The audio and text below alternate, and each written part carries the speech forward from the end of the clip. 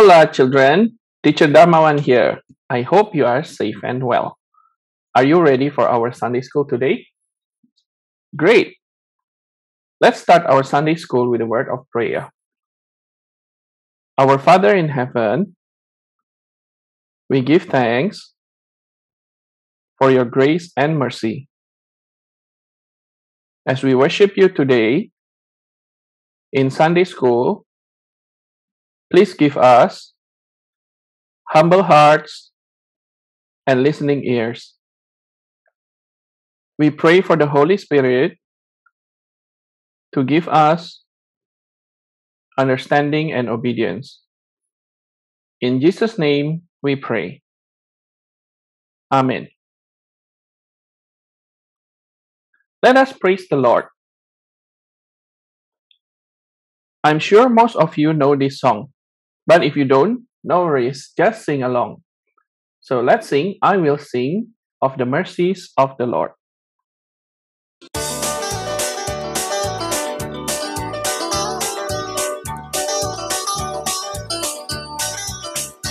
I will sing of the mercies of the Lord, forever I will sing. I will sing of the mercies of the Lord, forever I will sing of the mercies of the Lord.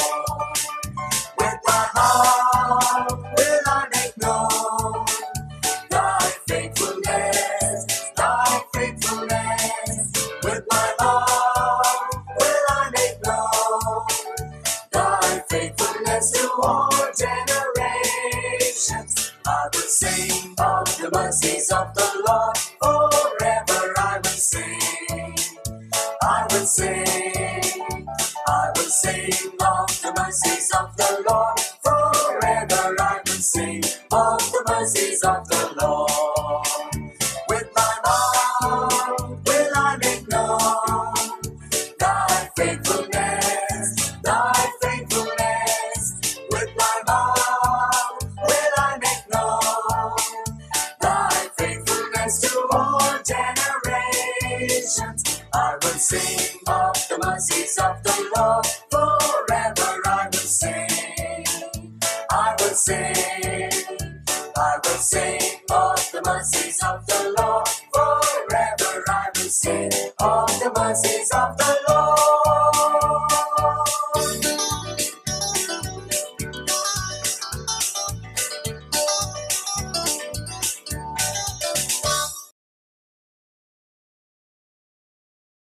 All right, that was a very good song, isn't it? Okay, before we listen to the Bible story, let's play a quick game. I call this game Quick Look. So this is how we are going to play it.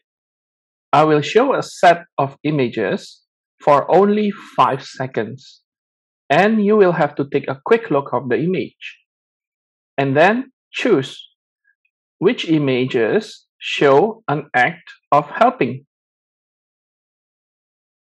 Are you ready? Let's begin. Here is the first set of images. 5, 4, 3, 2, 1. Okay. Did you take a quick look of the images? Now, pick your choices. Which of these images show an act of helping? Okay, have you made your choice? If your answer is number 1 and number 3, you are correct. As we can see, number 1, the person is helping the old lady by giving his seed.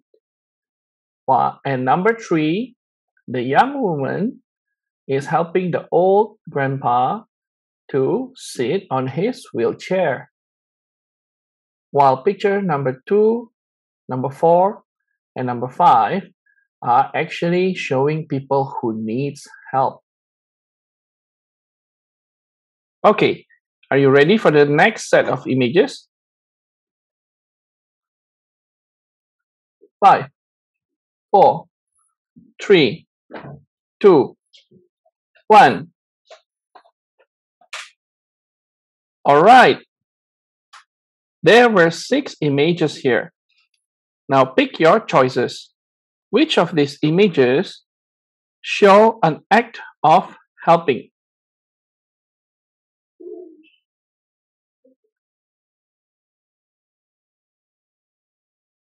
Okay, the answer is picture number 2 and number 6.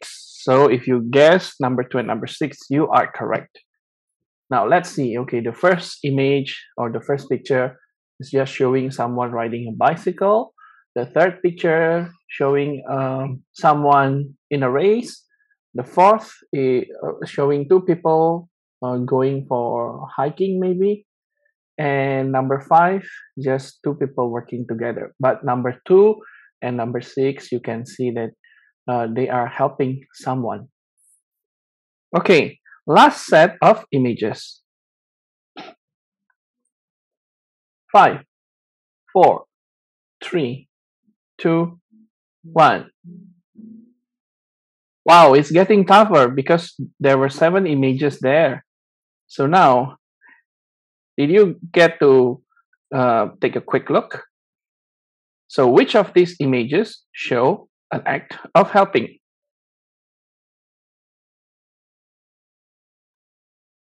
If you answer number 1, number 2, number 4, number 5, and number 7, you are correct.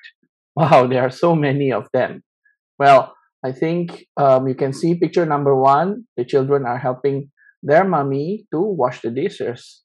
And then picture number 2, the boy is helping his daddy to wash his car.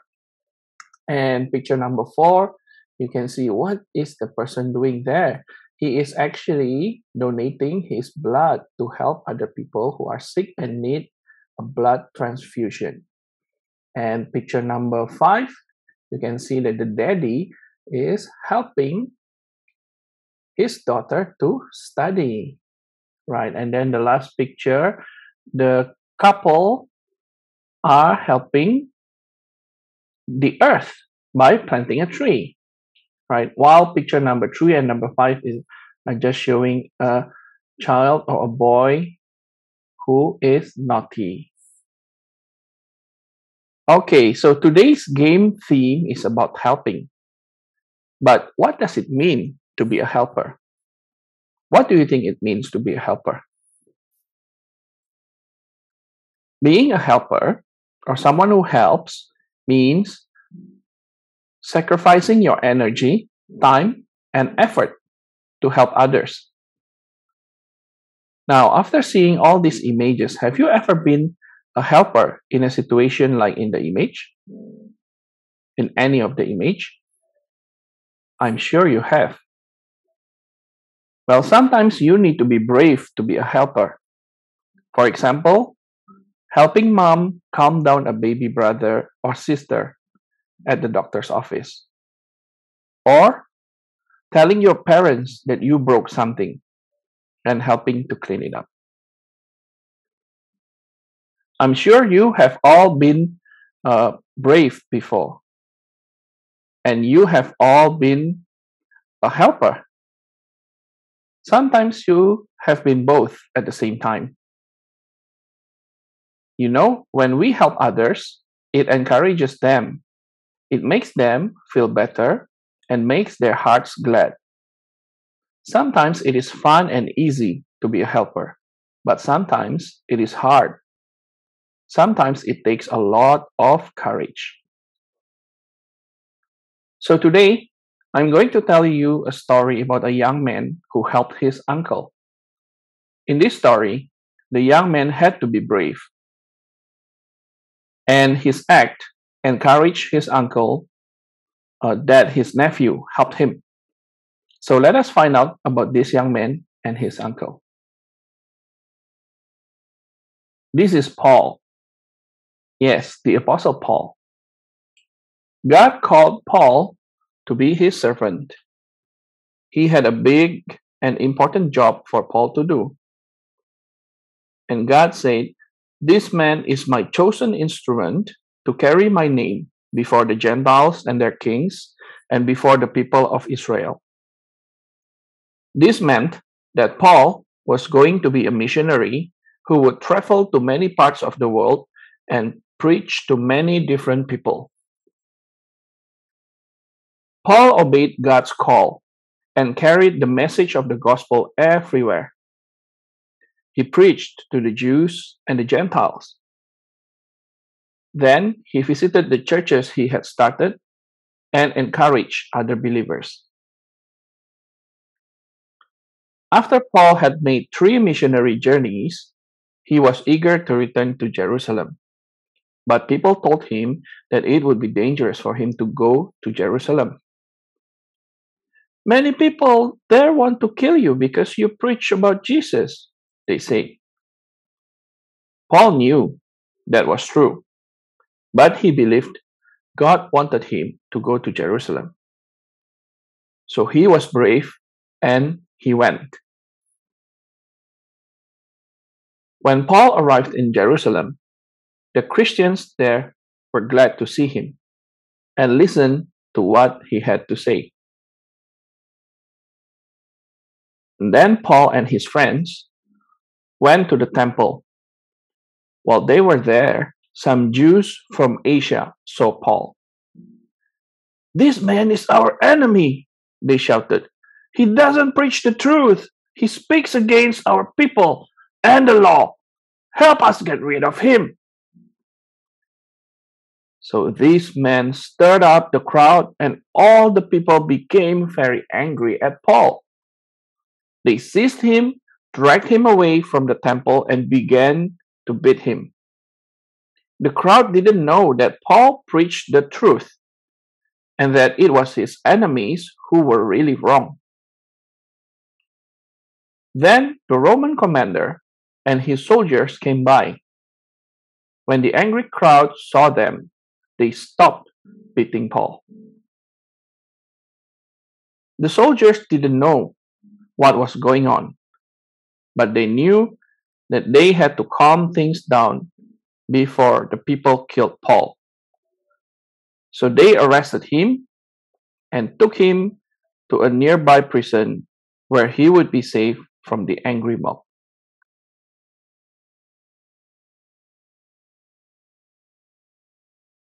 The next day, Paul was brought before the Sanhedrin, the highest court of Jewish leaders.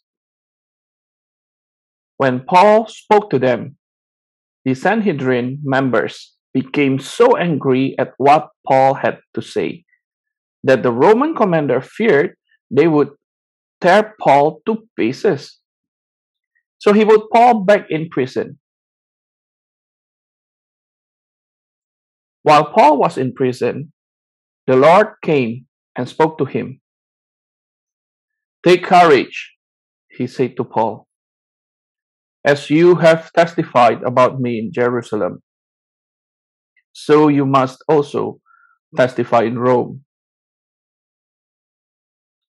Paul's heart must have been glad when the Lord encouraged him. God always keeps his promises. So Paul knew that even though he was in prison right now, he would surely get to Rome to preach about Jesus.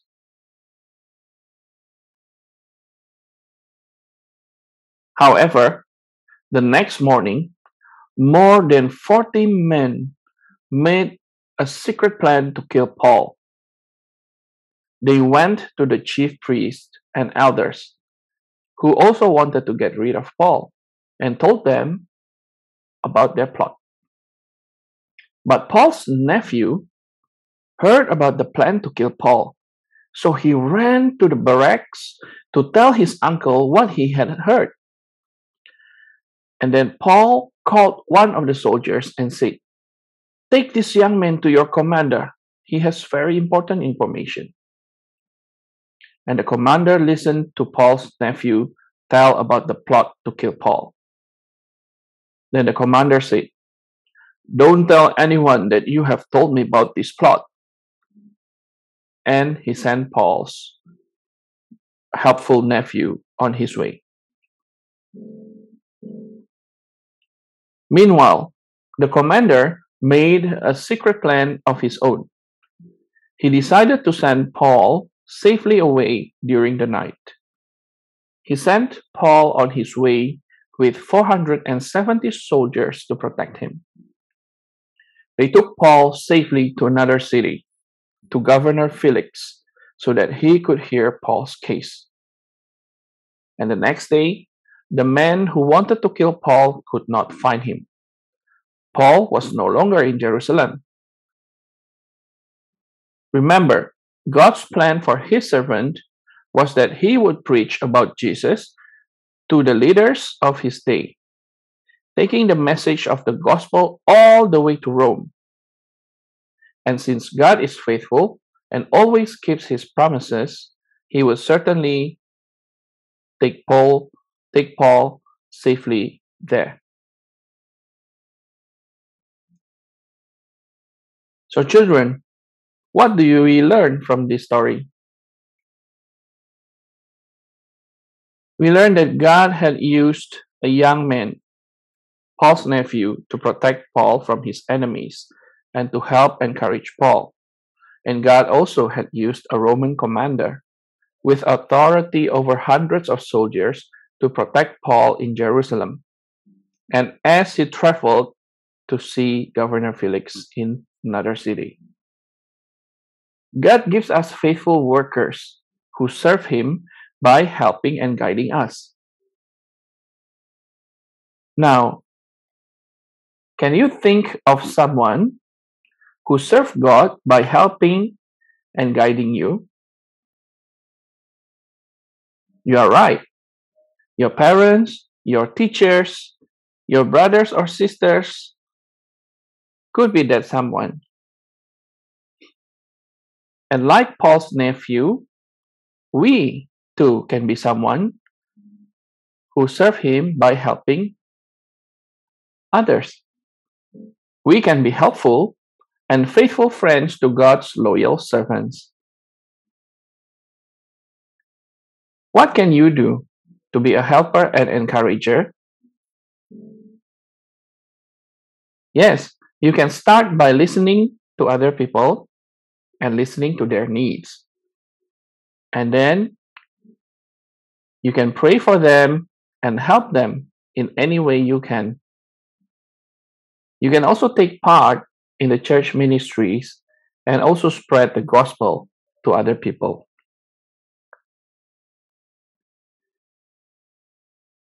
Now, it's time for our memory verse. Let's read it together. For we are his workmanship, created in Christ Jesus for good works, which God prepared beforehand, that we should walk in them. Ephesians chapter 2, verse 10. Let's read it again one more time. For we are his workmanship, created in Christ Jesus for good works, which God prepared beforehand, that we should walk in them. Ephesians chapter 2, verse 10. Now, let's see if we can remember the verse correctly. I will remove some first, and let's read together. For we are his workmanship, created in Christ Jesus for good works, which God prepared beforehand, that we should walk in them. Ephesians chapter 2, verse 10. Let's erase more words. For we are his workmanship, created in Christ Jesus for good works, which God prepared beforehand, that we should walk in them. Ephesians chapter 2, verse 10. For we are his workmanship, created in Christ Jesus for good works, which God prepared beforehand, that we should walk in them.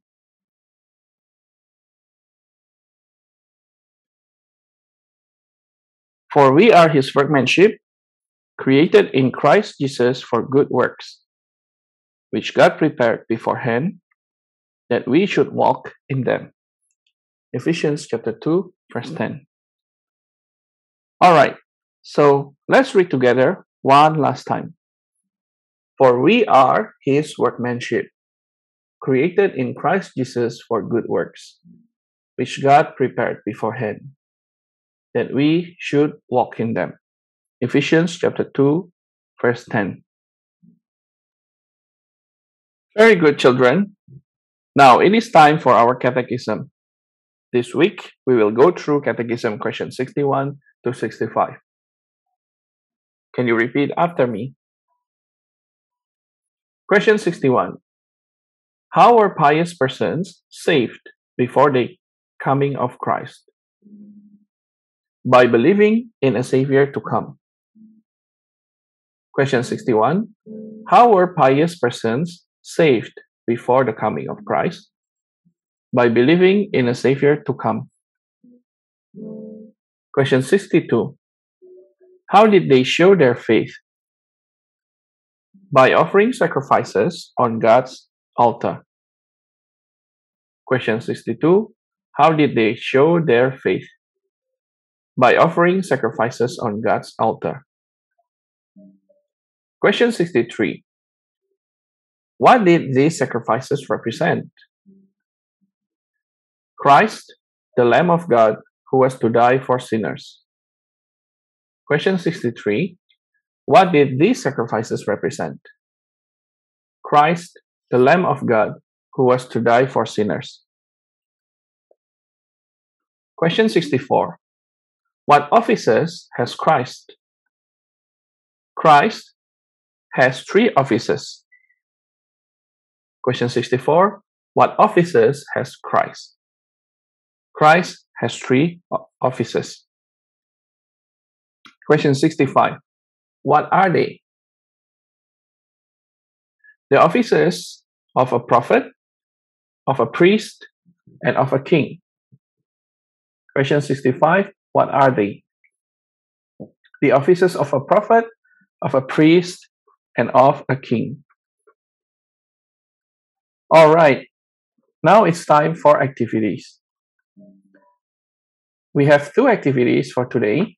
So can you ask your mommy and daddy to print for you? So the first activity on the left is actually a drawing paper. So you can print it out and then you can draw them and you can see that it is a drawing of Apostle Paul being beaten up and arrested in Jerusalem. And the second activity is a crossword, is a word puzzle. So can you find the words that are listed at the bottom of the page? Okay, now let's sing the doxology to bring all glories back to God. Praise God from whom all blessings flow. Praise Him, all creatures here below. Praise Him above, ye heavenly hosts. Praise Father, Son, and Holy Ghost. Amen.